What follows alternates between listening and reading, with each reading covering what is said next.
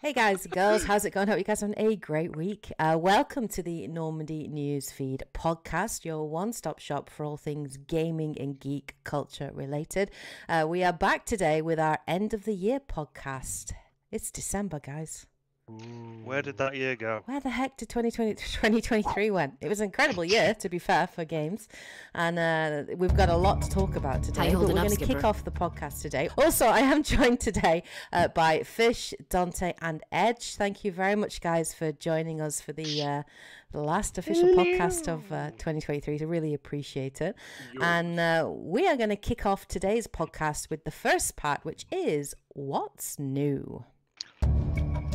How you holding up, Skipper? What is new? What is new? What is new? What's new? What is new? I'm gonna make something up every week. That's cute. I need these little musical cues. I'm gonna have these musical cues. So what have I been playing? Well, the first thing I played this month, and I literally jumped onto it like the day it was released, was the Final Fantasy 16 DLC. Echoes of the Fallen. Clive, yes. I absolutely loved Final Fantasy 16. It's one in my top 10 list this year. Really enjoyed it. And yeah, the DLC dropped, like Shadow dropped at the Game Awards. It's like, oh, and it's out. It's $7.99. I'm not sure it's worth that price point because I beat it in about 4 hours. So I'm not sure it's worth the £8 asking price, but I did really enjoy it, actually. Basically, there isn't really any story per se. It's more like you go to this tower and you're basically progressing your way up the tower. And you're like taking on like new enemy types and there's new boss fights and that kind of thing. And like, it's like a survival tower dungeon crawler type thing, which just focuses on the combat, which to be fair I was totally down for because the combat in Final Fantasy 16 is legit awesome. And I was like, when I jumped in, I was like, I don't know if it's been a while since I've played this. I don't know if I can jump straight back in. I'm gonna die a lot. And literally it was like I've been playing it all my life. I just like slipped right back into it because that's how good the combat is. And yeah, even like as Dante was sat next to me and there was like one bit where it was just everything was just synergizing and dodging and we ended it with a fist bump at the end of the combat.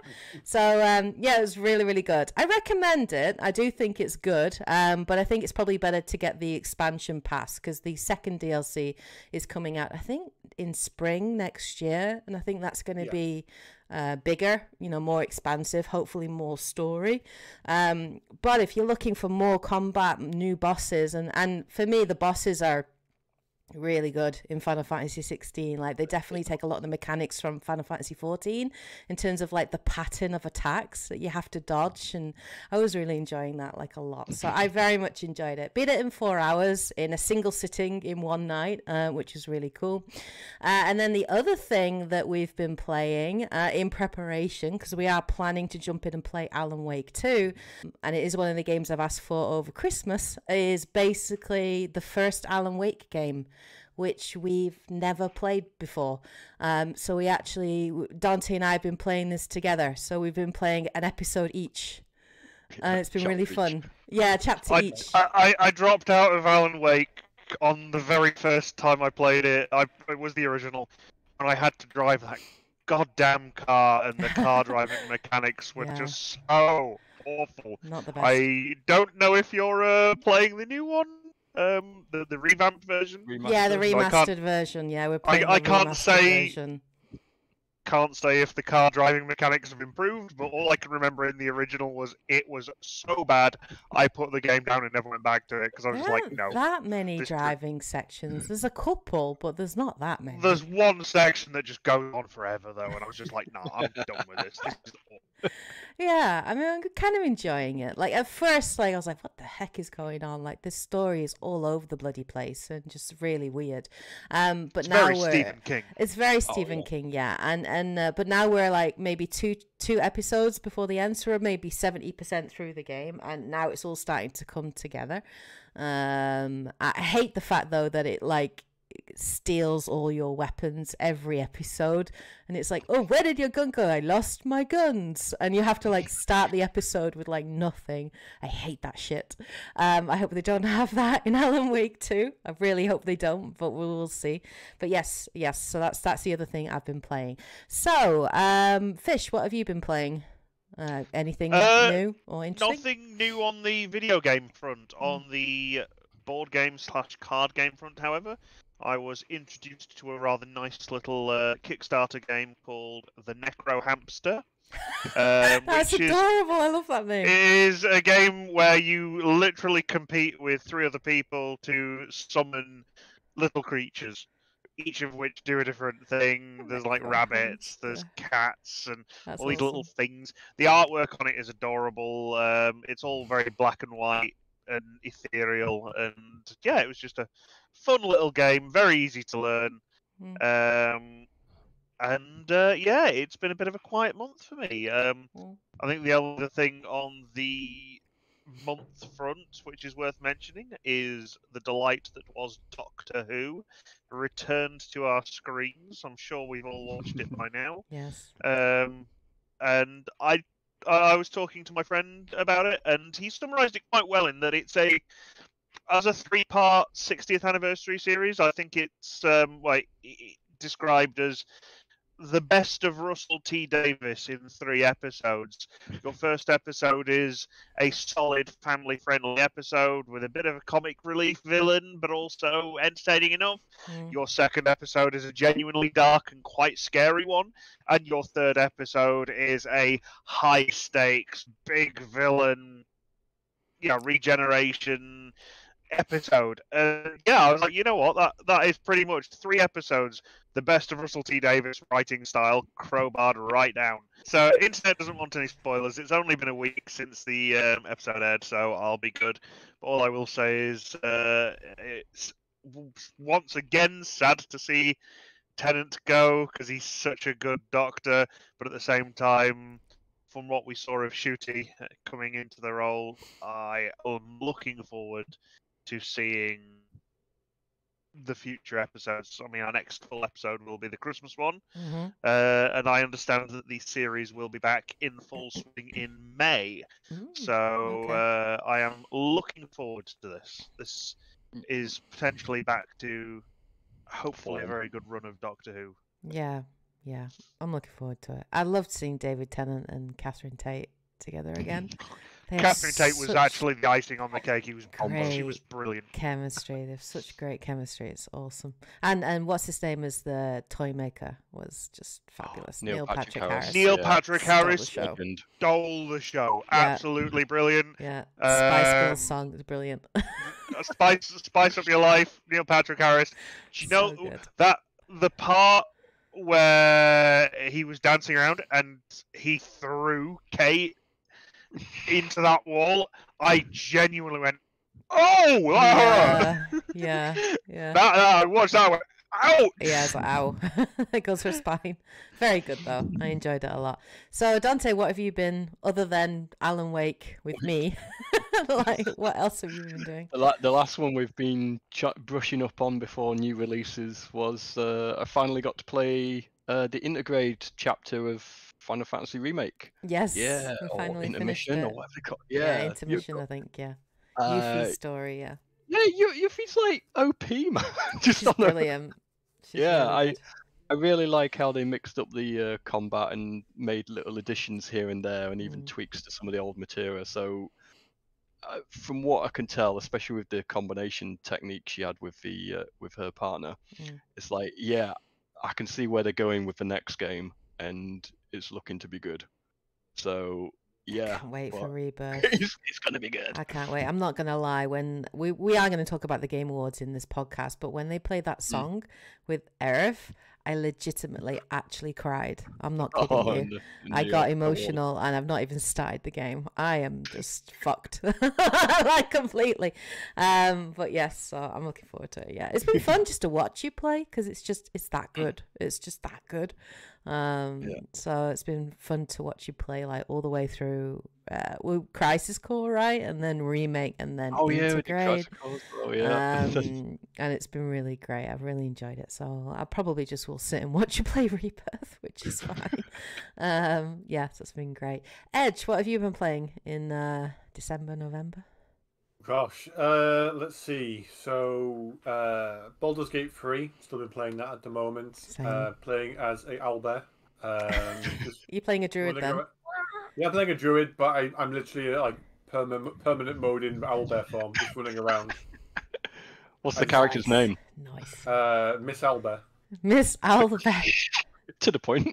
Okay. Yeah, just literally stabs, done. It leaps around everywhere and just goes, and just like, it's just majestic. Watching, like, Strife will say, like, what the hell, when he just sees a giant owlbear flying across the screen with, like, triple jump.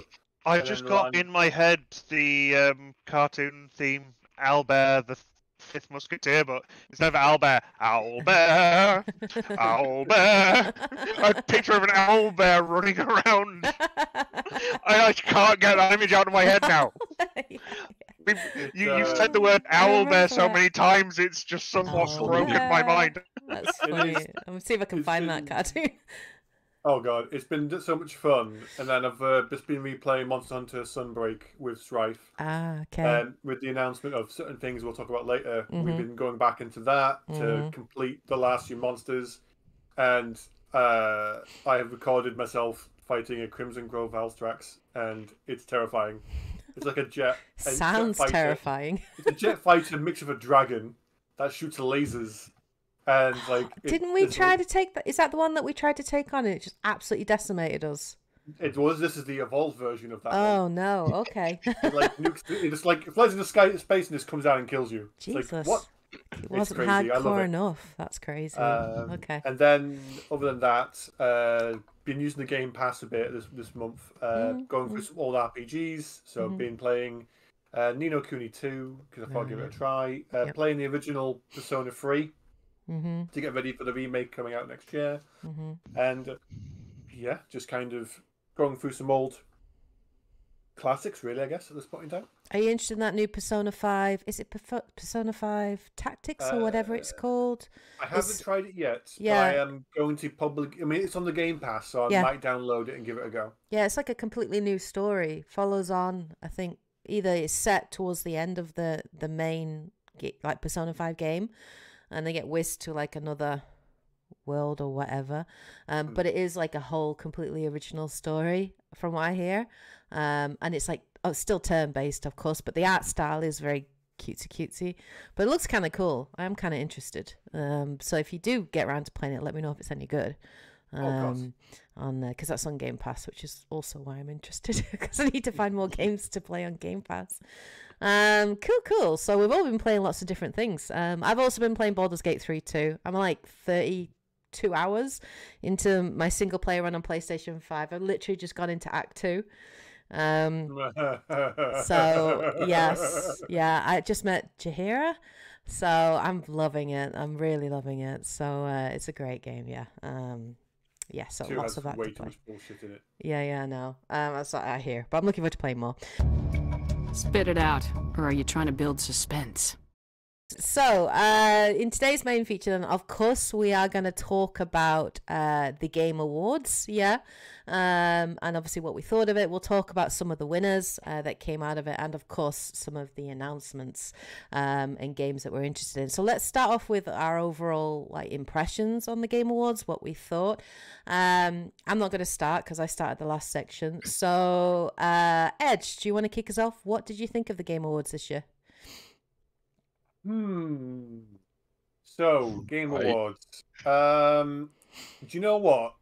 I can understand the what I'm going to say. I'm going to come out and just say it as it is, probably. Just go it. Just rip the band-aid off. Just say what you think, dude. Yeah. I get that a lot of people watch the Game Awards purely for the content that's being announced. Yep. And it's not as much emphasis on the celebrating of the talent that has come out of this year. There are people who generally will be watching it for that. So I'm not speaking for everybody, but I get that because of the way that the announcements or the winners were announced was a bit kind of short. So, I mean, for example, there were some winners that were announced where the speeches were literally like they were being kicked off. Yeah. So, please wrap it up is the meme that's going around. As someone who watches to see who's won, oh yeah, no, I give them their chance to have that speech. But I can't lie and say, be a hypocrite and say, I'm not wasn't watching it for the announcements as well. I hope that the next year's Game Awards, they kind of find a nice balance. Because 3 hours, like, dear God, that was just a long thing. Yeah, I 100% agree with you, Edge. I do think that 3.5 hours is too long. But you're right. Like, there are people that do just watch the Game Awards for the announcements. But for me, I just really think they got the balance completely wrong this year. Yeah. And some of the announcements, I mean, like, you know, rather than I think they said they gave the winners like 30 seconds, and they were all individually, like, they were sent emails like prior to the Game Awards to say, okay, this is how long you're gonna get, and you've got to keep your speeches short and sweet. And then they were like queuing music in really quickly, and it was really awkward. And like, and you know, a game of the, you know, like the developers that made Baldur's Gate 3 and a Game of the Year winner, and you're only giving them 30 seconds. And I think that is the problem again with the gaming industry as a whole. There is no real appreciation for the people who do put in the hard work. Yeah. It's just basically about, boom, there's your thing, here's your reward. Now, excuse the language, you know, off you get. And off you get. Please wrap it up. Yeah. Yeah. Here's your recognition. Now go. We want to sell the next thing. And that's I would say that was the big impression from this year. They were talking about awards, but once again, it's not about the awards. The people who have put in all this hard work and all this effort are getting no real appreciation from. Yes, they are from the fans, but not from the industry. And it's the industry where these people are spending every day of their working lives. And if that attitude will kill the gaming industry, because you've got to have job satisfaction. I think with the way that 2023 has been this year as well, for a lot of, you know, for layoffs and game developers, it felt like more of a kick in the teeth for them. And I think a lot of developers would have been even more sensitive to that. And there, you know, I think even the CEO, you know, the head of Larian Studios, obviously the makers behind Baldur's Gate, he actually shared his full speech. He had an actual full speech, and he shared it on Twitter, and he was actually going to address things like layoffs and things like that, and what the year has been like for the industry, and how important it is. You know, every single person that's worked on that game and them now no longer being working. You know, I think he was talking about D&D and different things, and it was just it's sad that they didn't talk about the important things just so they could show more stuff on like a gacha game or like more on Fortnite and stuff. It's like, and really? I think again we take this time to reiterate the key point when Nintendo was faced with that choice, and Iwata took a like 50% pay cut so that they wouldn't have to lay people off. Other heads of Nintendo took like a 20% reduced pay. They took serious pay cuts to their annual income so that they wouldn't have to lay people off. Whereas people aren't doing that in the industry these days. It's just a case of, no, sorry, go away. Yeah. Anywhere we can save money and make money, this is why it's the. And I don't want to get too preachy on it, but we're going down a dangerous path of corporate greed. Where can we get an AI to make something? Before you know it, the gaming industry will have no soul, because it will all be gacha games that have been AI generated to tap into the human desire to click and win and press those buttons to give you your sweet, sweet little endorphin hits. Yeah, I mean, I know when Jeff Keighley, you know, started the Game Awards, it started with the best intentions, which was to actually, you know, showcase the developers and give them their moment and their recognition. And I know I'm not saying it is hard, of course, to run a Game Awards. I know it's not easy to run such a huge event like that, and an international event like that. But And of course, yes, he has to have sponsors and he has to have funding, and that's got to come probably from where all those advertisements come from to get that funding and to get that sponsorship. But I feel in that chasing that sponsorship and celebrity, it's lost its heart of what it actually is. And I feel that Jeff has forgotten like why he created the Game Awards in the first place. And that's how I felt watching it. I was kind of angry like for the developers, like I was quite frustrated, like, you know, watching it. Dante, what's your, you got anything you want to add? I started getting wound up by it you did quite a while. Yeah, it was distasteful. It was pretty much an insult to the main people they were supposed to be celebrating, and instead it's all like Jeff's showing off his best mates and all that, and getting his kissing Kojima's boots. And then other people are kissing that ass instead. He's got such a bromance for Kojima, hasn't he? Bless him. He loves him. But then and there's like, oh, we'll bring this celebrity on instead and start talking rubbish and not actually concentrating on the games or the people behind them. I think the worst point where I really felt bad was when the voice actor from Baldur's Gate was like giving a heartfelt speech, and they started playing that music. Yeah. And originally I thought that was like, oh, they're going for a bit of emotion here and that. No, it was the get off the stage music. I'm like, you what? Yeah. Playing over him. Disgusting. Yeah, he was making like a really important point, like about like people finding themselves in Baldur's Gate, and obviously the diversity and the choice and the freedom that you have in that, and the community. And it was a really heartfelt moment, and I get it, they don't want like an 8-minute speech like we had last year, like, you know, with the guy that played obviously God of War, Kratos, but still 30 seconds, really? Like, you're taking the piss. Like, honestly. For me personally, in terms of the presenters, I don't want celebrities that are pretending to be game. Oh yeah, you know, I play games, I like that game. It's like, fuck no. Like, I don't want celebrities presenting awards. I would rather have like icons of the industry. So I'd rather have Al Numa up there talking about game design and direction, right? Or Troy Baker up there talking about voice acting and the art of voice acting, or Jennifer Hale or anyone else. Even Mark Mir. Mark Mir was up there, and he didn't have enough. I'd rather have industry icons up there that know their stuff and are passionate about the industry than some fake celebrity that just is trying to have their moment, like to sort of say, oh, we're cool too. Hollywood are into games, because obviously they're doing all the adaptations now, right? For video games. It's like what Hollywood does. Like, Hollywood was obsessed with superheroes, and now they've bled that dry, and now they're moving into video games, and they're trying to bleed that dry. You know what I mean? And that's how it feels to me. I'm so cynical, I know, but that's how I feel.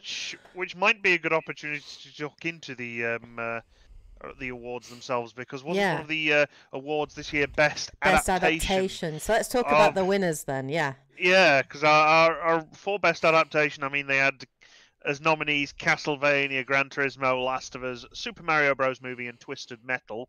And the winner was The Last of Us, which, you know, I think given the lineup, I'd say that's pretty fair.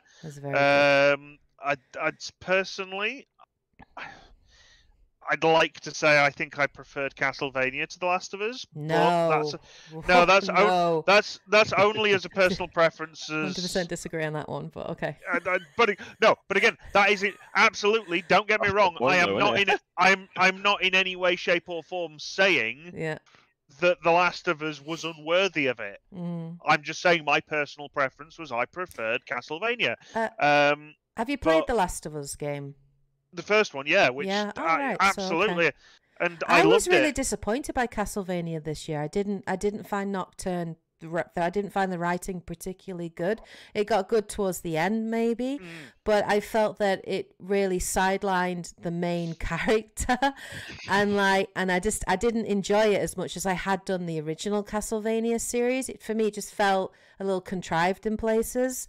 Still, the art style was amazing. Like, the art style and art direction was fabulous, and the cinematography was fabulous, but the writing for me on that show was a little weak, and that's why I get why it was nominated 100%. I enjoyed Gran Turismo. Like, that was a pretty entertaining movie, but I wouldn't say it was worth a nomination for best adaptation. But we're so short on video game adaptations, so there actually aren't that many to put in the nomination. It's like, oh, it's a video game, let's put it in there. But yeah, and Mario, I really enjoyed the Mario movie. For me, it was between Last of Us and the Mario movie, but I actually think the Last of Us adaptation, because they did so much extra with it as well. They expanded on so many great moments, like Bill, like that whole episode, legit, bawling. It was really good. That part, I will actually say, based on something that was in the game, but only through finding accounts finding accounts of. I will say that episode itself, Jesus, on its own, was great. Just a nomination, worth a nomination just on its own. That episode, some of the best television I have seen in years. Yeah, and the cast, Bella, who played Ellie, was phenomenal. What's his name, who played Joel, was surprisingly absolutely incredible too. So I would have liked the cast to get a little bit more recognition when they were accepting, but I get that they had a limitation. But I was like, why are you not mentioning the actors? Why are you not you're mentioning Sony and all these big wigs here who financed it? Why are you not mentioning the creative team behind it? The all of the special effects, and the clickers looked incredible, and the team that worked on it, you know what I mean? So even that rushing the speeches really irritate me because of that. I was like, he didn't even mention the actors, but it was a worthy winner, I think, for adaptation. Edge, were there any Game Awards, award winners that you were surprised by, or did most win what you thought would win? Was there anything that you were like, oh, I didn't see that coming, kind of thing? It was always going to be a bit of a toss-up between for some of them. I mean, I agreed with best multiplayer, being Baldur's Gate 3. Yeah, multiplayer's so good in that. I don't understand how Diablo 4 was the nominated one there. But I agreed on the best multiplayer. Game of the Year, I agree on that one. Because I'm still playing it right now. That just shows, to me personally, how good a game it was. I was a bit kind of surprised by best narrative with Alan Wake 2. I haven't played much Alan Wake. I've never really, and so I don't know how good the narrative is. It's kind of been like a sleeper thing. I've not heard much about it, so you guys might have to tell me when you play it. I haven't played Alan Wake 2 either. But again, I think Alan Wake's a difficult one for me to jump on board with, because again, as I said, I'm not a fan of the first one. But I suppose it's the one that took me by surprise when I was reading the results of how much Alan Wake 2 cleaned up on. Yeah, because it came out really late, and the critics loved it. Absolutely loved it. They lapped it up. I will say best music with FF16. I was pleased. I was so pleased that FF16 won best music. But I found out more about the guy that apparently he was in his hospital bed having had chemotherapy when he was when he was making that music. So I was annoyed that it wasn't even a proper award presentation. It was just done on the side. But I'm so pleased he won it, because the music was so incredible in Final Fantasy 16. And it's amazing, and it's a slight tangent, but it's amazing what that can do for the inspirational process.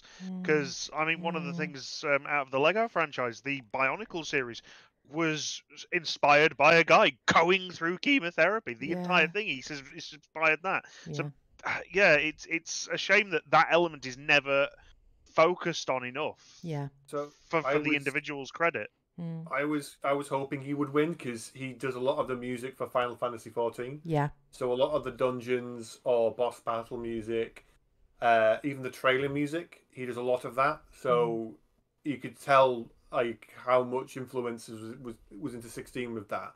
And he was still dealing with chemotherapy while doing the music for Endwalker and Shadowbringers as well. Yeah. So yeah, no, absolutely amazing composer and writer. Yeah, I'm pleased he won that because I did think that it would win. Like it was one of my predictions, so I was really happy to see that it did deservedly win.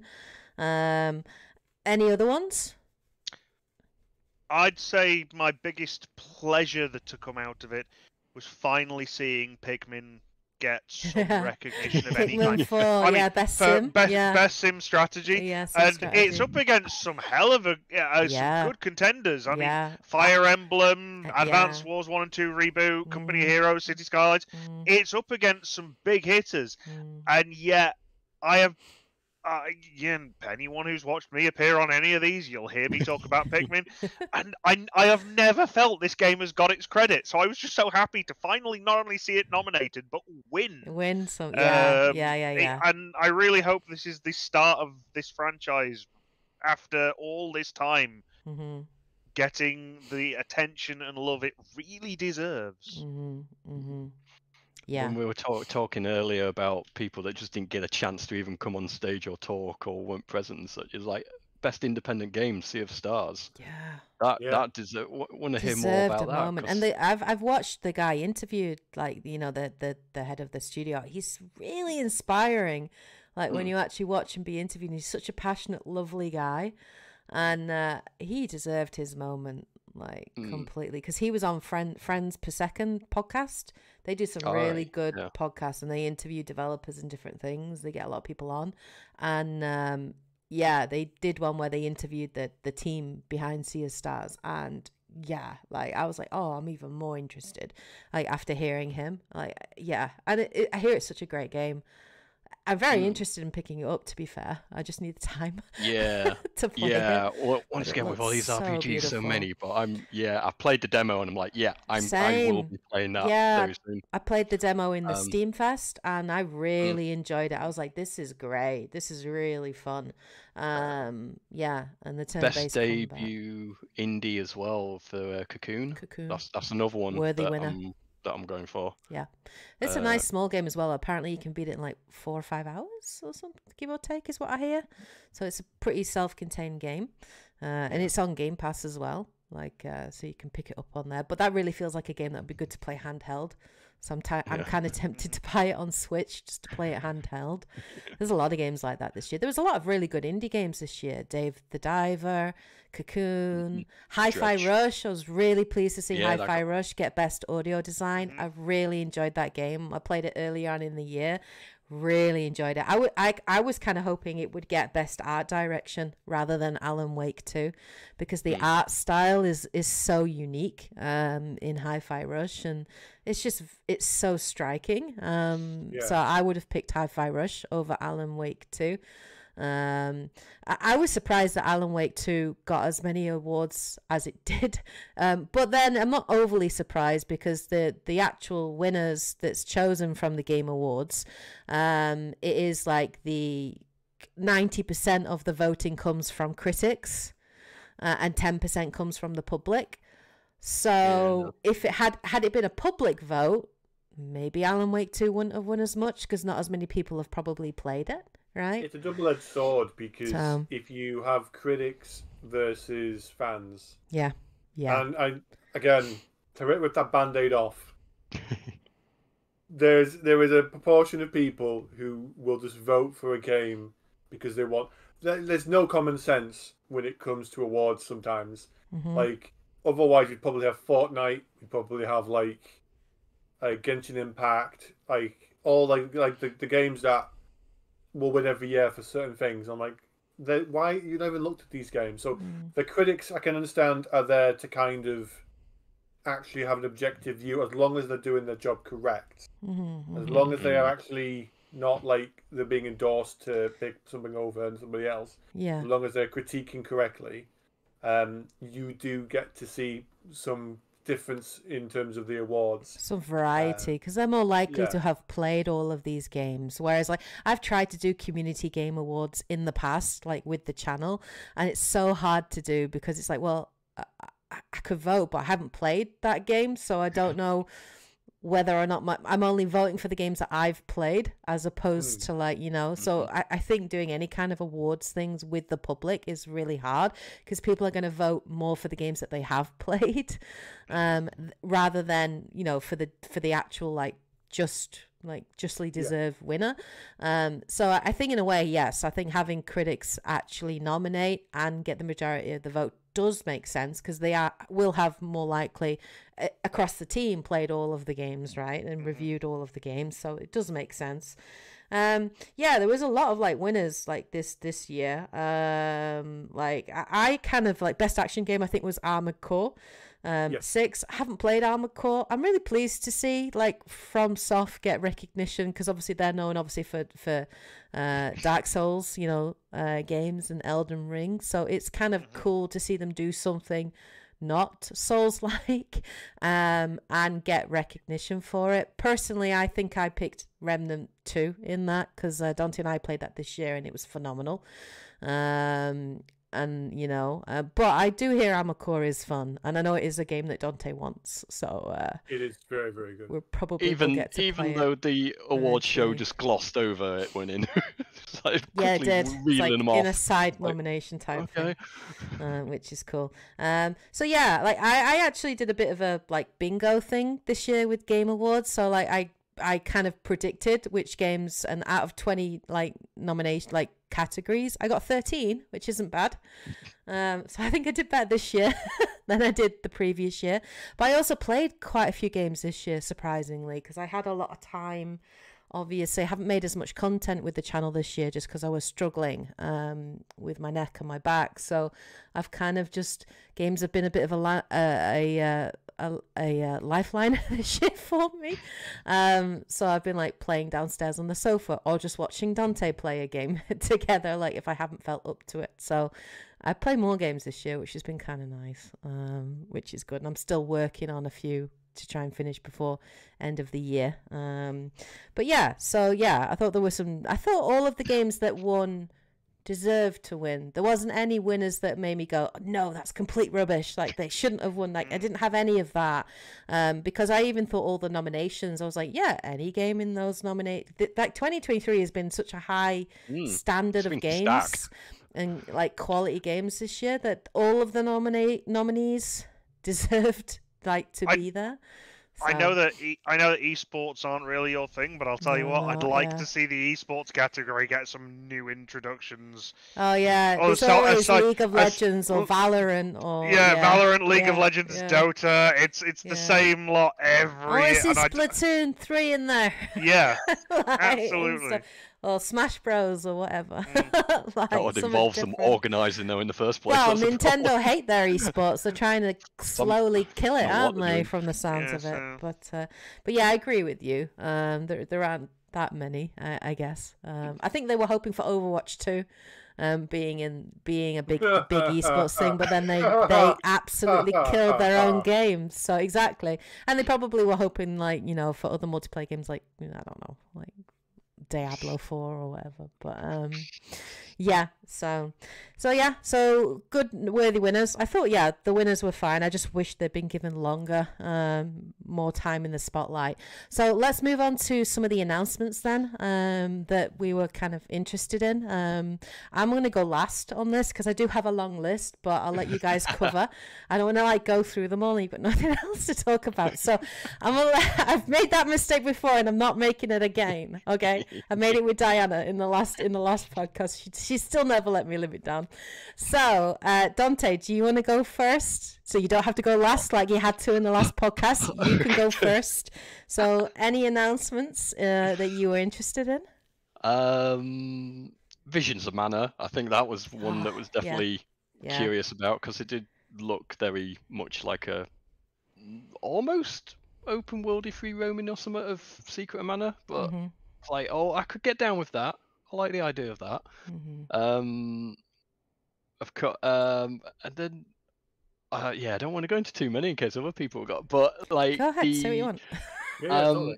the weird remakes of all the old classic Sega Oh games. yeah, That looked interesting. yeah. A bit Crazy of Crazy Taxi and Jet Set. yeah. And and then you went squeeing at the Golden I Axe squeed bit. at Golden Axe because I grew up playing Golden Axe. Like some of my fondest memories were when I was a kid, and my mum worked at a bowling alley, and she would basically I'd go to work with her, and she'd give me like money, like coins or whatever, and I'd go and play on the arcade machine, and I would always play on Golden Axe, and I'd spend just like so much time playing Golden Axe. Like, but I always played as like the female, either the dwarf guy or like the female kick-ass girl.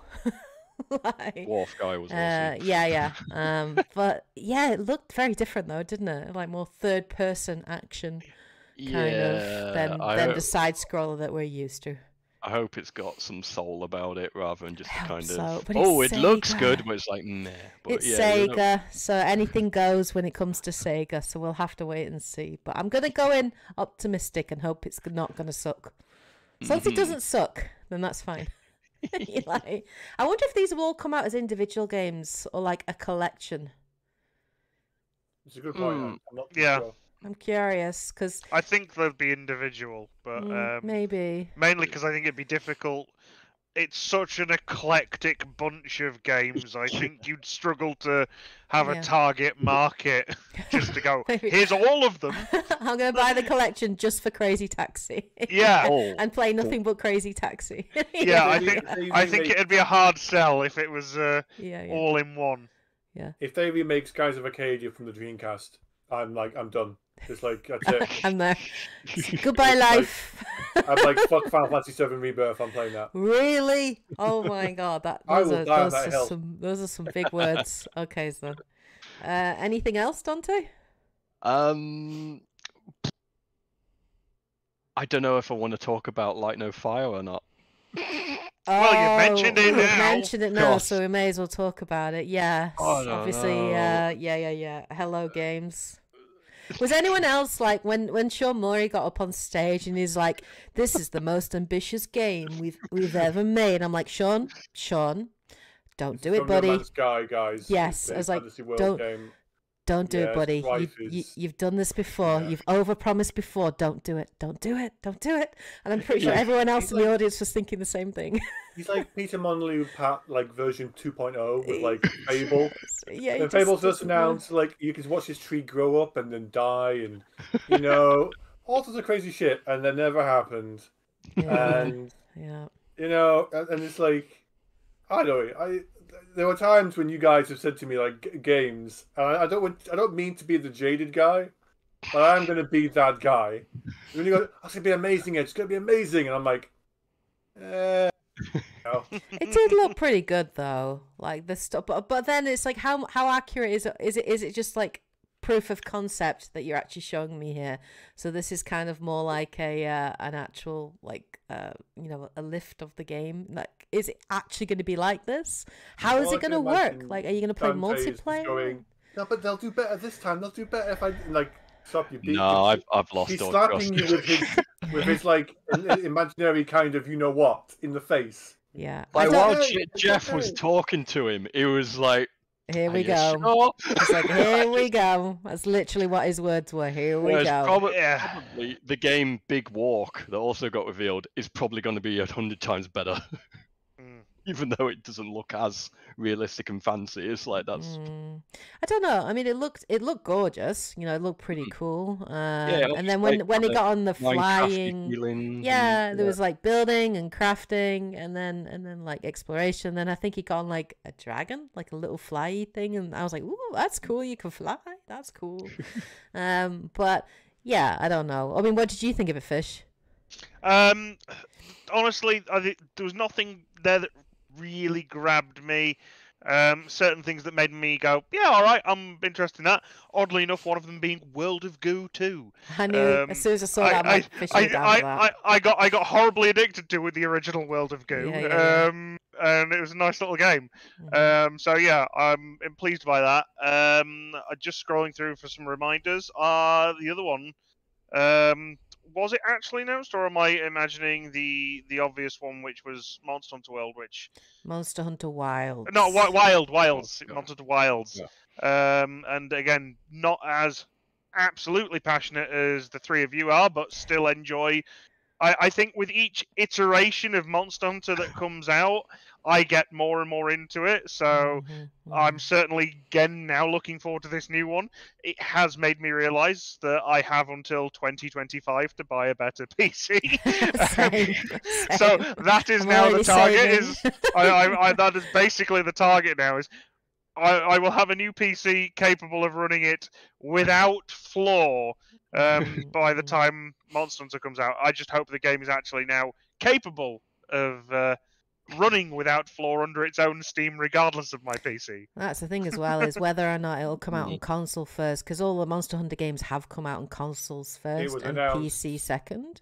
It was announced for all three Xbox. Oh, that's PS5. good. If you watch on the trailer, it shows all three icons at the same time. Much better, because I always felt bad for the PC community that they had to wait. Obviously, they had to make sure that the PC port was good, right? And often it came with DLC and stuff, but that's cool if they're going to release at the same time then, which is really awesome. Obviously, that's a big one for you, Edge. I was going to assume that you were going to talk about Monster Hunter Wild. So what was your initial impression of it when you saw it? So as I was watching the trailer, Strife, who is also my two blokes playing Monster Hunter, he literally texted me as I was watching the trailer. I am excited because I loved World, and that's been around for a long time now. I've enjoyed Rise, and each iteration has gotten, like Fish has mentioned, more and more quality of life changes to make it more accessible to players. Looking at the map as a whole, it reminds me of certain mechanics from World that you may have got into, which is like the guiding lands. So I think as time, again, this is all conjecture based on what I've seen. Potentially, you might be able to affect what you see. In which case, that could be. I'm looking forward to seeing more, because we know they're going to mention more in the summer, I think, of next year. And 2025 release, I think it's going to be probably spring to March. It's going to come out, like how World first came out in March of that year or January. Yeah. But no, I'm very excited for it. I know Strife is. He's now playing Gunlance in preparation for it. I hear you can carry 2 weapons now. Yeah, I want 2 long swords. Let's go. Oh Lord, that's a good one. Can jump up in the air and like double slash down. It would be badass. I think you're supposed to mix what I know. I want 2 long swords. That's what I want. It is going to be one of my most anticipated games of 2025, definitely. Yeah. 2 long swords, though. I mean, you trip out. It's bad enough you trip everyone else up. You then would trip yourself up. They'd just be dragging along the ground behind me. I'd have to play a big beefy like dude, don't I? Machine gun fire.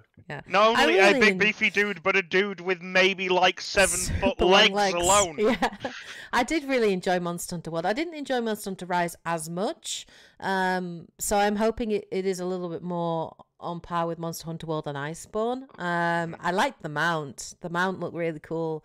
And just when it was gliding as well, it looked really funky. So I'm definitely up for playing it and checking it out. I really enjoyed playing World and Iceborne a lot because I put like 400 hours into that game when we played it quite a few years ago now.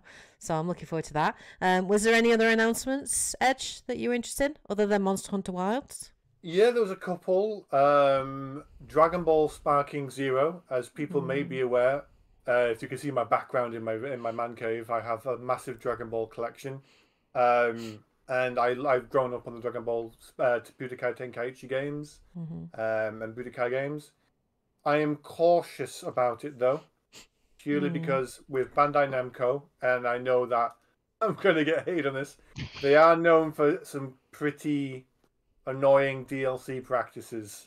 So like putting characters behind paywalls. Yeah, and I think Xenoverse 2 had a lot of DLC. So I'm going to be cautiously optimistic, wait to see more coming out and see what the roster is, and then I'm still going to love it if it's good, but I'm gonna. I mean, the roster is important for me.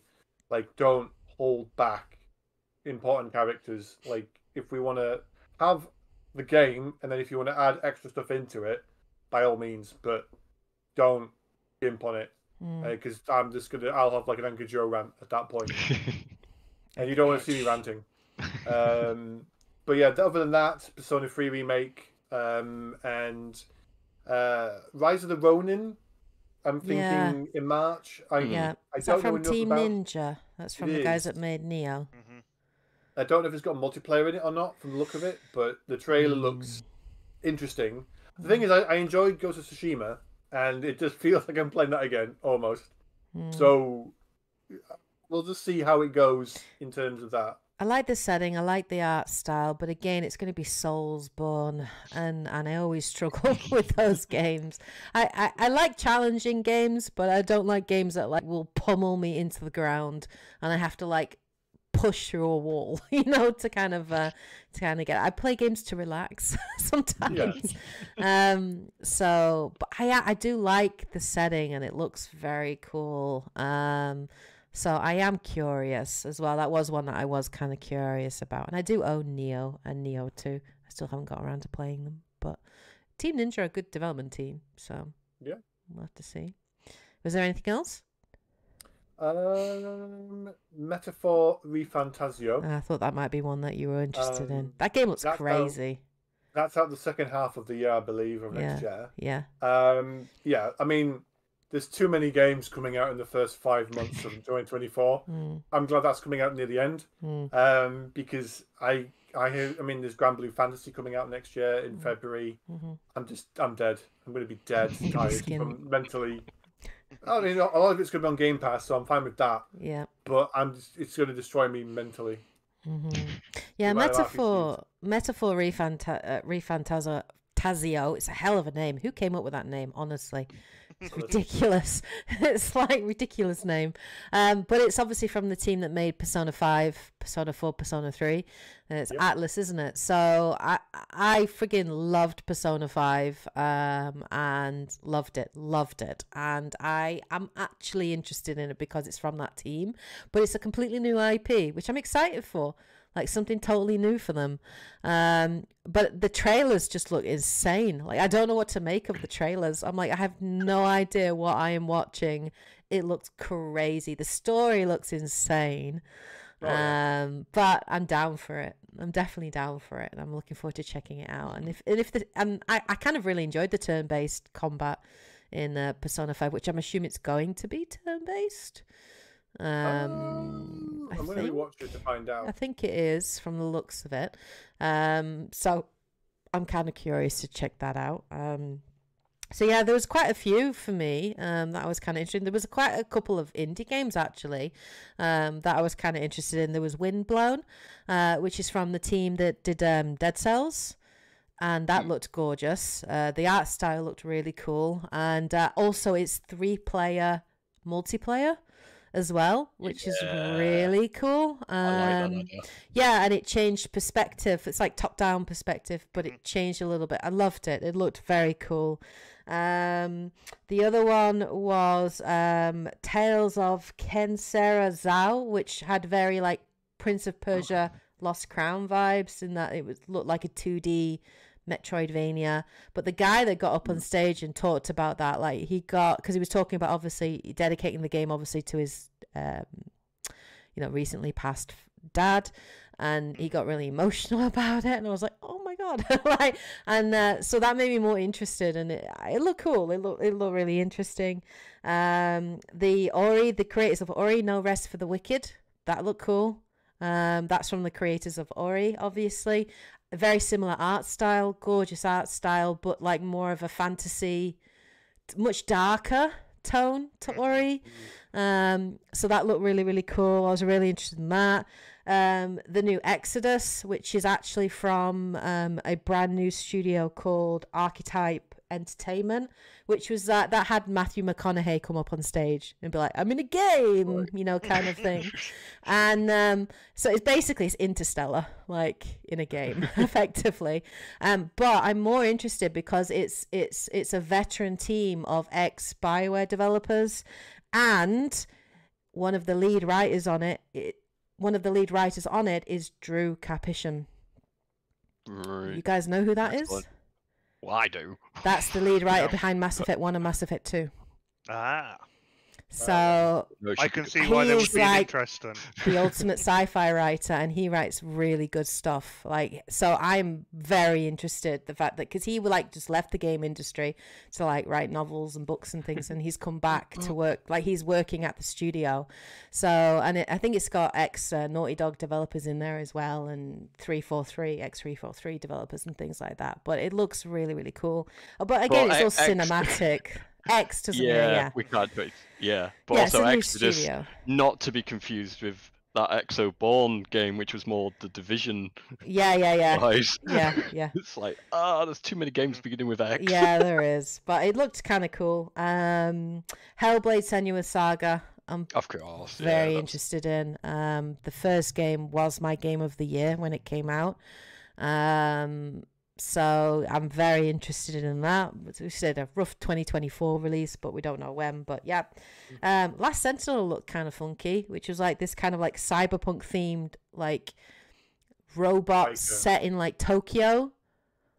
Like it looked kind of cool. It had like a female protagonist and it looked pretty funky. But again, it's cinematic, so like. It's no gameplay, you know. I've not actually seen any gameplay, so I don't know what this game is going to look like. Or same with Exodus, but I liked the concept. I thought the concept looked pretty cool.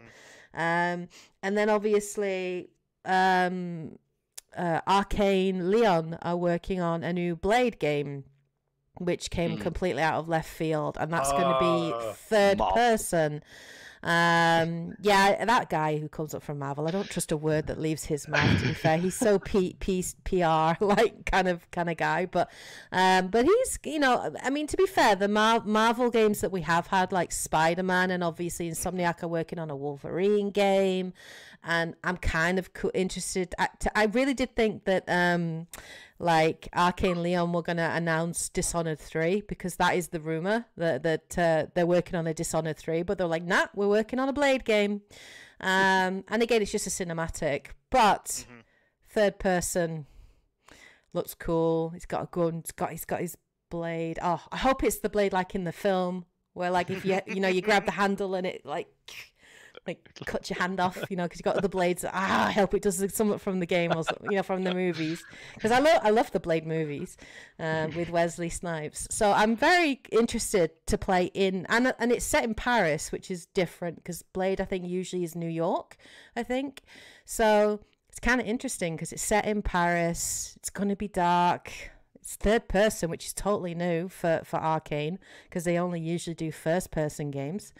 So I'm very interested to see more. I got kind of excited about that. I like Blade, so I think that'll be good. So there are a couple of like announcements this year that I was kind of like, okay, I'll wait to see more. You have my interest. Show me gameplay, then we'll decide. Basically. But yeah, I didn't think it was too bad in terms of announcements. But yeah, I could have done with less. Although Fortnite looks crazy now, in terms of like the Rocket League team working on the racing rocket game. Lego now doing, which apparently has been amazing. It's had like 2.5 million people playing it, and is really good apparently. Fortnite's become a whole institution, man. Like Roblox replacement or something. Yeah. So yeah, I'm still not playing it, but you know, got too many other games to play. But yeah, there were some good announcements. So obviously, let us know what you guys thought of the Game Awards in the comment section below. Were there any winners like that you weren't or were happy about? Games that you thought should have won, and let us know obviously what announcements you were interested in, and obviously are looking forward to. Please share those in the comment section below. So we're going to move on to the third and final part of the podcast, which is community questions. Message coming in. Patching it through. We want to know what you want to know. Okay, so we have 2 questions from the community, which are good questions, really, because they kind of wrap up the year and reflect on the year.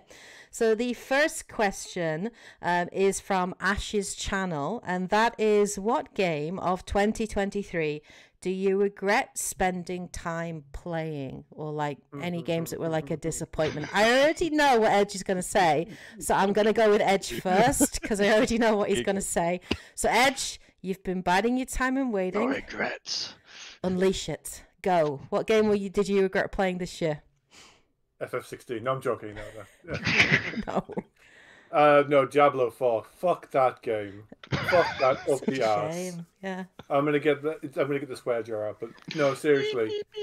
At first, when I was playing from the very beginning of that, it was exciting. I never played Diablo game before, but then it just started, as you were getting further and further into the game, it just was boring, absolutely boring.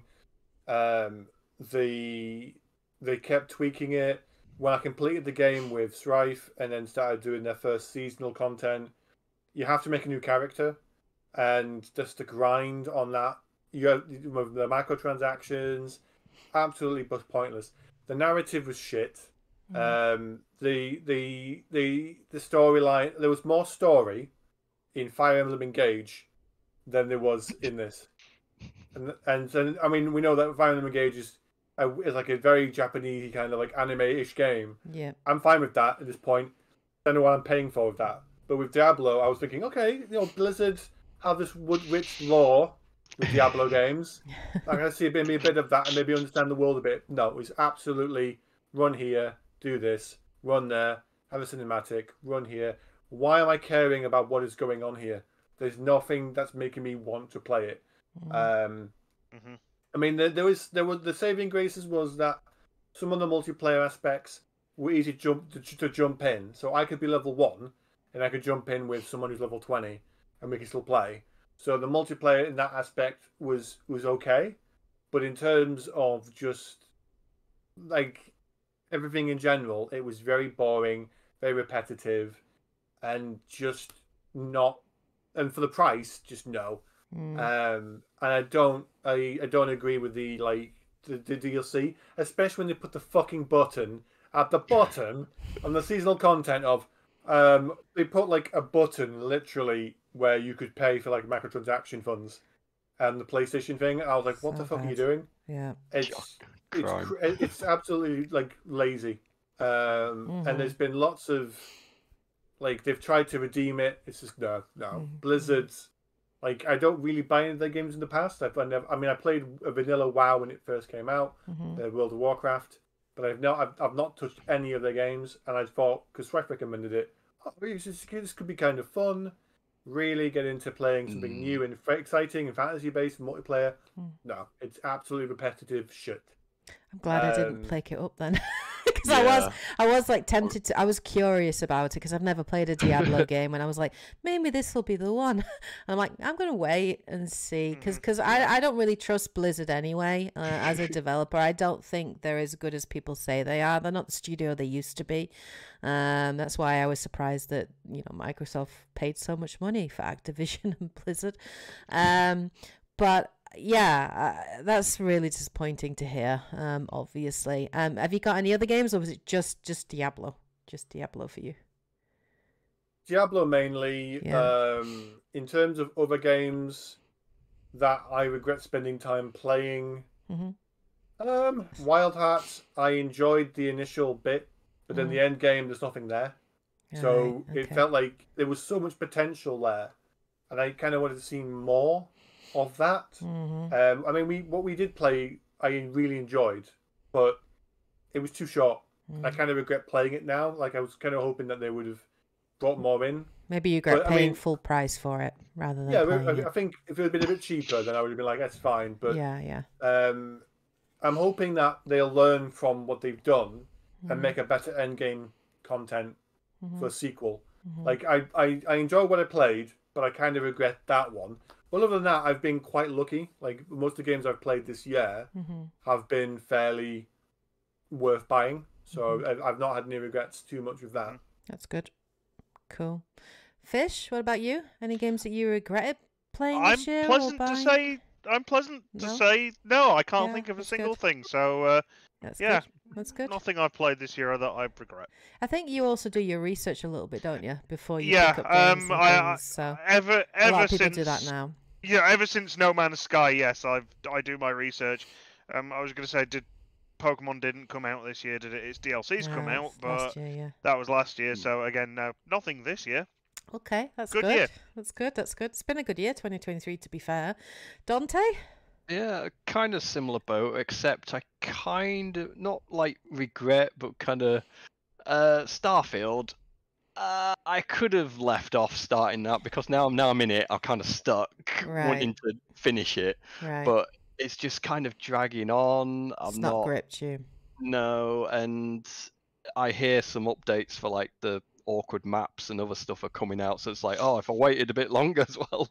But it's like, oh, I could be getting on with better games. I thought that Starfield, everyone was hyping it up and like really doing all that, and I expected a bit more of it, but it's somehow the more I play it, the more repetitive it gets in a way, even though it's so fast. It's bizarre. Yeah. So it is crazy because it's still using, I think, very old-fashioned like level game kind of design, like structure, like in terms of like the quest designs and things. It's still very old-fashioned, like in terms of Bethesda, and like just even like inventory management and stuff like that, and like loading screens and things like that. Yeah. So yeah, I think we've become like so used to like games that are like trying to push new things, so it feels very much like Starfield is playing it safe, right? Like, and when a game you find yourself messing around with the inventory more than actually playing the damn missions, it's not good. Which I've lost so much time just laughing. So yeah, I agree. Like I'm about 75 hours into it, and I really enjoyed like the first kind of 40 or 50 hours or so. I got quite into it, especially the shipbuilding side of it, which is really, really good. So yeah, like it just, the further into it I get, the more you do kind of see that. I think you have to focus on like the quests, like the faction quests are some of the best parts of it, I would say, and the companion quests and things like that. Whereas I think you got like distracted by other things, spent a lot of time like mid-maxing your leveling. Looting and stuff, whereas the loot is like a bit meh, I feel, in Starfield. So yeah, so for someone who's such a big looter kind of gamer, I can understand that like completely. For me, like I don't regret playing, like I never regret playing games, because of obviously I do play a lot of games for the channel, just in terms of like covering it, and even one of the games that I was disappointed in this year, I don't regret playing it because I got given a review code for the game, which obviously was Forspoken, and I don't regret playing it because I did a review of it, and therefore I got to get my thoughts out there and sort of say, maybe hold off on this, right? And I got to sort of talk about the good elements and the bad elements. But yeah, I was disappointed a lot with that game, like the storytelling in Forspoken. The storytelling in Forspoken was just awful to the point of painful, to the point of I hate all of these characters. Like I don't like any character, which is really bad, and I'm not used to that in a game. Like at least I can find someone. Right, did I freeze? Yeah. Right. So I said obviously in the story, like the writing was really terrible in Forspoken, and I find myself like just not liking any of the characters, which is a huge, like, usually I can find someone to like in a story, but I didn't like any of them, and the main character as well. The combat was a little fun with the magic-based combat, and the parkour. There's a whole review to check out. But go check out my review. So I was disappointed with that. The other one I was also I don't regret playing it because I played it with friends, but the other one I was super disappointed with this year as well was Destiny 2 Lightfall expansion. because obviously I jumped into Destiny 2 last year. I jumped in at Witch Queen, which was probably like was the peak of where Destiny 2 was. It's really good. Obviously I have a fire team that I play with, so I had fun because I played with friends, but I was super disappointed in the expansion. It just felt like filler. It's supposed to be like wrapping up, you know, the Light Darkness saga, obviously in the new Final Shape, which is coming out next year in June, but the story went nowhere. It didn't answer any questions. It felt like filler. They'd just changed a lot of the leveling, so they just made things more grindy, more bullet spongy, more difficult, unnecessarily difficult, right? In some things. So yeah, they got a lot of things wrong, did Destiny. And obviously Bungie, you know, this year has just not been great in terms of the layoffs and the management and the way they're treating their staff and everything else.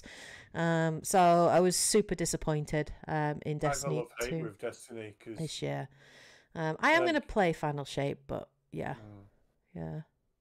because you started Destiny 2, didn't you, Edge? But then obviously didn't carry on. Yeah, I mean, I played Destiny 1 all the way through, and then stopped briefly, and then continued toward the end. And then Destiny 2, I played for as long as I could, but the issue I have with Destiny is that, like you've just had, they seem to monumentally fuck up. Yeah. So much at the time, like this, it's not. I guess I'm very arrogant now. You cannot keep fucking this up after 10 years. We played this together when the PS3 first came out. Yeah, that's how long this game series is, and you're fucking telling me you can't learn from the last 10 years and fix your shit. And I think this is exactly where I think we had this conversation the other day. It's again another video you can go on to the long run is, when do we as gamers start to concede that people need to start being better, being held accountable? Said I can't believe I'm saying this, but I will not be getting. I don't intend on getting the next Pokemon game on launch day for the first time ever, because the last I'm holding you to that. I'm going to hold you to that. I said the last and I unless they pull some magic out of their backsides, I genuinely I'm seriously considering it, because the last couple of times there's the quality just isn't there anymore. Yeah, the rush job of it all. Yeah. Yeah, I would rather they go back to a top-down 2D view with a well-crafted world, rather than an open plan, do-it-yourself world with nothing in it, really. So pop in. Yeah. I think the only other one I was kind of like disappointed, and that's for a personal thing. It's not anything on the game, because the game is actually fantastic. But I haven't been able to play it, and that is Resident Evil 4. It's my biggest regret, because I can't play it because I've got really bad motion sickness with it, and I've tried every setting I can think to change, and I can't play more than an hour or two without feeling sick to my stomach and having to lie down. So that's the other biggest like regret this year. I've had a few people ask me like, have you finished Resident Evil 4? I'm like, no, because I can't bring myself. I know the game's going to make me feel sick, and I can't bring myself to play it. How does that work with watching so video? Disappointing. I'm okay. I haven't really watched any video of it because I didn't want to be spoiled. Because I did want to play it. And we were playing like small snippets of it. But I think when you play a game for like only 30 minutes or an hour at a time, you really lose something in the playthrough, because I like playing a game and being completely immersed in it.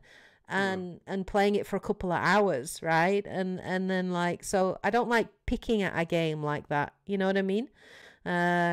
It's different when you like games as a service things where you go on and do a few activities and then jump off again, right? But like for a game like that, where you've got the story and the setting and everything, I want to play it for like an extended period of time and get better at the combat, because you struggle to get better at the combat because you're not playing it for an extended period of time to get into the swing of it. Yeah. Because it makes me so nauseous. And then Dante tried playing it too and had the same problem. And I did a video on it, and quite a few people commented in the comments on that video that they had the same issue. And then I had a twat comment, get good. I was like, whatever. It's motion sickness. How do I get good at not having motion sickness? You tell me. I'd love to know. Thank you very much. But yeah, like I guess that is probably one of my biggest regrets this year, is that I didn't get to finish Resident Evil 4, which is a damn good game, because of motion sickness, which really sucks. Really sucks.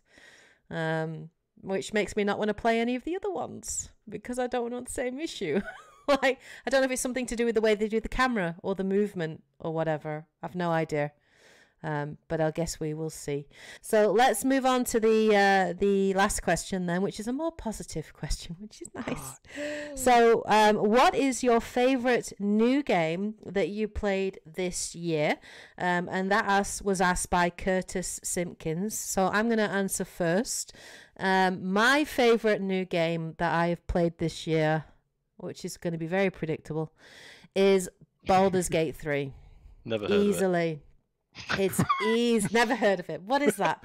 It's easily my game of the year. It's phenomenal, absolutely phenomenal game.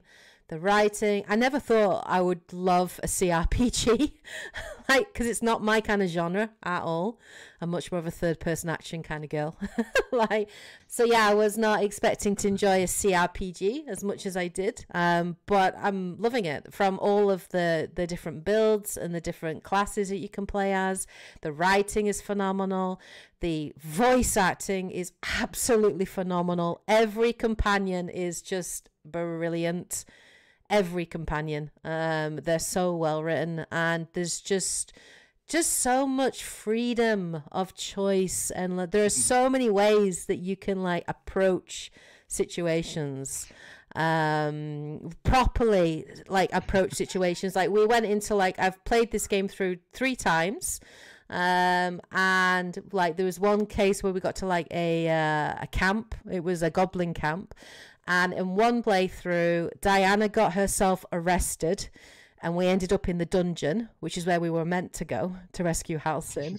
In another one, I think someone smeared some shit on their face to get into the camp. You can do all sorts of things. You can spike the punch bowl and poison it to kill all the goblins in the camp. It's crazy. It's just crazy. There's so much freedom and choice. We even in one, we like Shah insulted a goddess, like, and she killed us all, like, and then we had to restart again. Like, there's just some crazy stuff that you can do in that game, and it's so much fun, and I've loved it. And just the dice roll, you never know what's going to happen, and that's fun. Just not knowing what's going to happen, and if your dice doesn't roll like favorably, just go with it and see, and the game carries on, and it just rolls, and it captures the essence of D&D. And even the narrator is just so awesome. Oh, it's so good. I'm sorry, I could just gush about it for ages. I genuinely love it, and I can't wait for Dante to play it, because I'm going to get it for him for Christmas, and we're going to play it together. Yes, we're getting it for Christmas. I'm getting you for Christmas, and we're going to play it together, which I'm really looking forward to. It makes me want to learn to play D&D properly. Oh, it's so good. It's just so good. So, let's move around then. Let's go with Dante. So, Dante? I'm gonna have to figure out what class I'm gonna play, what race, what. Yeah, you're gonna look at all the build guides. It would take a while. Extra Life's got you covered. Yeah.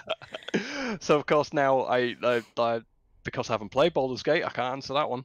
So yep, true. The last game that was making me just smile ear to ear just through playing it was Mario Bros. Wonder. Because that was like, yeah, it's good, it's fun. It's just that's what I like. Yeah. It's like no stress on it, bar some of the challenge levels, but it's like that's end game stuff, you know. But rest of the game is just like, oh, this is fun, it's cute, it's funny, it's just daft. Yeah. So yeah. Love it. That's my answer. Quick and neat. Mario Wonder. Yeah, it's a fantastic game. Just the creativity in that game was phenomenal. Every level was just so different. And I loved all of the different, like, powers and abilities that you got that changed up the Yeah. levels and stuff. Like, you know, all of the stamps that you got and stuff. It just I loved it. I watching you broke play a it. level one time, and I took a recording of it because I basically found a secret area too early. So the flowers down there were like, "Oh, you've ruined the surprise. You're supposed to do things in a certain order." I'm like, "Oops." So the fact that they think about these little things and Yeah. like Yeah. reward you in different ways, like it's just Nintendo having fun, and that's when the players have fun. Yeah, it was good. Fish? I'd say exactly the same. I'll keep it nice and short and sweet, same as Dante. Mario Wonder. I think by the second level, I was grinning from ear to ear, and I knew I was in for something special, and it proceeded to deliver. I've not played a game that online multiplayer-wise has felt so wholesome since Journey, with the idea of you can't directly communicate with people, but you can hang around. And it was nice to see people genuinely helping each other. Just an absolute pleasure from beginning to end. Yeah, did I burn through it in 3 days? Absolutely. Will I play it again? Absolutely. My 6-year-old going on 7-year-old nephew has asked for it for Christmas, and I cannot wait to play that with him. I've bought it for my niece for Christmas. So I genuinely, Mario Wonder has been an absolute treat, and I think to go back on the previous point of the Game Awards, well and truly deserved its award of Best Family Game. I can only imagine what that game has done for households. It's so enjoyable. Yeah, I'm glad it got some recognition. Tears of the Kingdom did as well. I think it won Best Adventure game. Action Adventure, I think, which is good. But yeah, and again for me, it's been a strong year because Pikmin 4, Tears of the Kingdom. Yeah. But I purely have to just go for the fact that I spent all of Wonder smiling. I don't think I was unhappy at any of it. Yeah, it's such a feel good. Like if you're feeling a bit down and you want something that's just gonna pick you up and cheer you up, that is the game to play. Like it's just such a feel good game. It's so good. Edge? Gosh, this is going to be hard because I played so many good games. And from the beginning of the year, there was Fire Emblem Engage. There was Final Fantasy 16, Diablo 4. They've all been really popular games I've really enjoyed playing. Because you voted for Diablo 4, that would have been probably Baldur's Gate 3. Yeah. Sorry, Baldur's Gate 3 would have been my. What is why I was saying Diablo? Sorry. I know. I'm looking at my list. I hated that game. I love that game. I hate that game, but I love that game. But I hate that game, but I love that game. Yeah, exactly. You meant Baldur's Gate, right? Baldur's Gate 3. Yeah.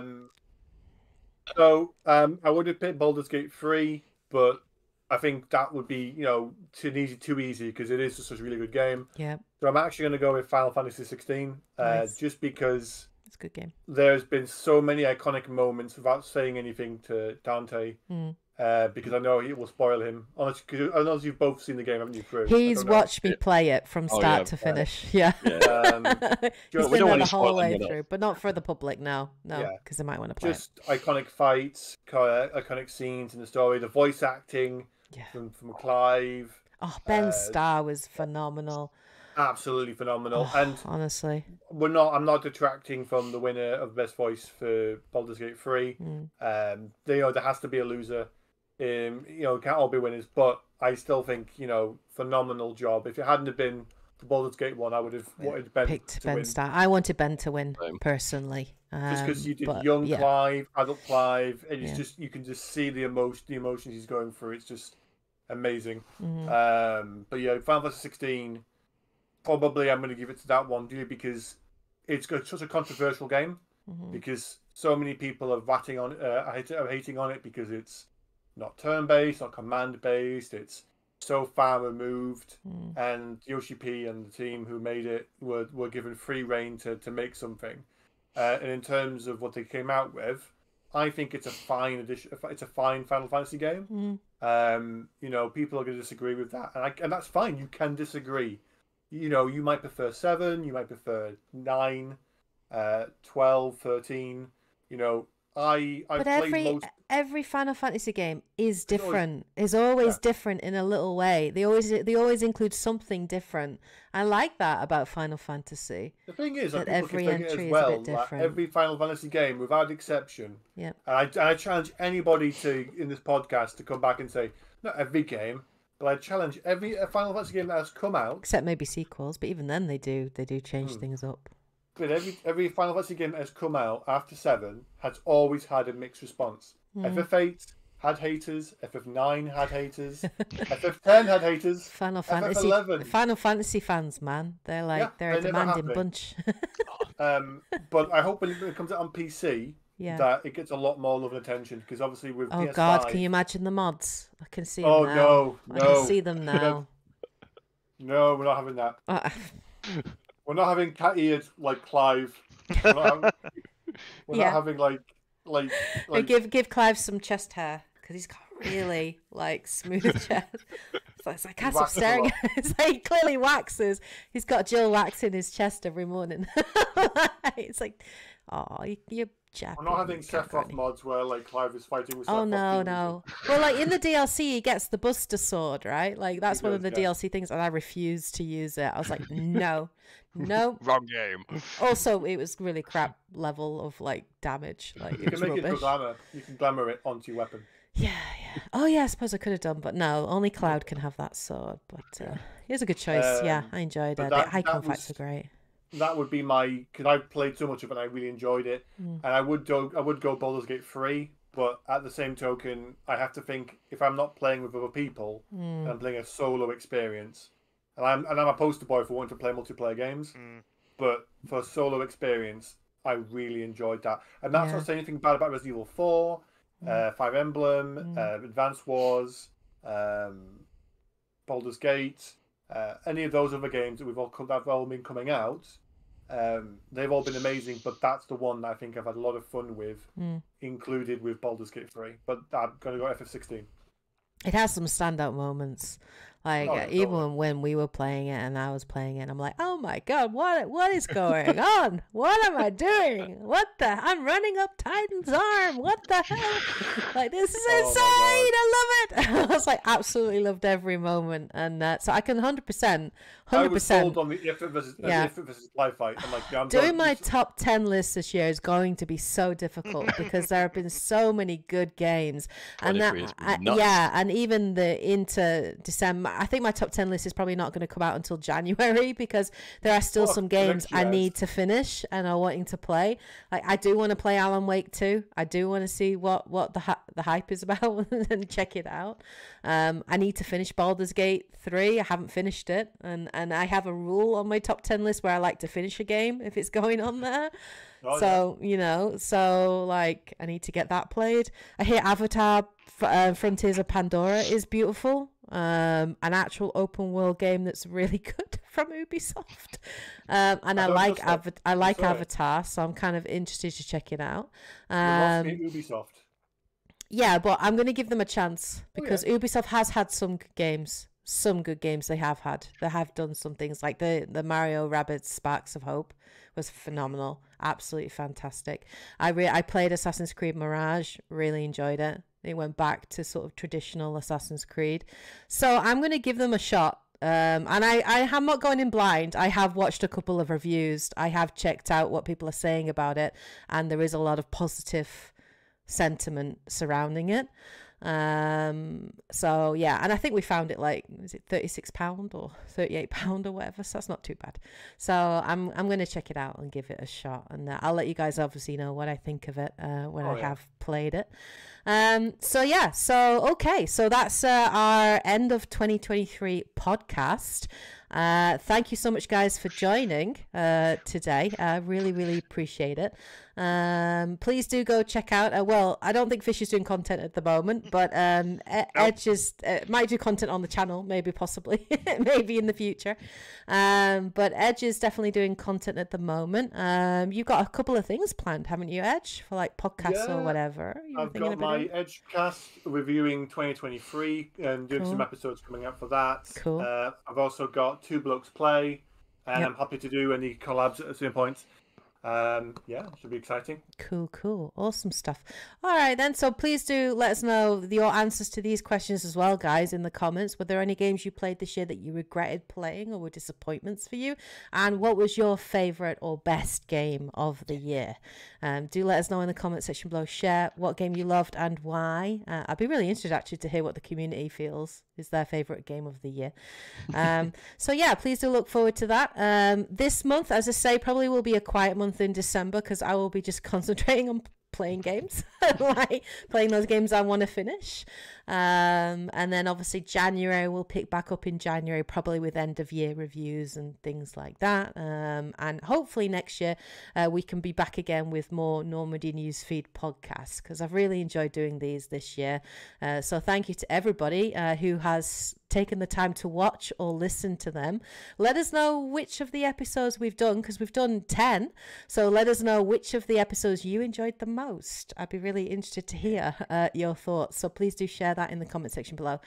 Take care, everybody. Have a great week. Have a lovely Christmas and New Year. Enjoy. Take care, everybody. And as always, happy gaming. Bye. Bye, guys. We should go.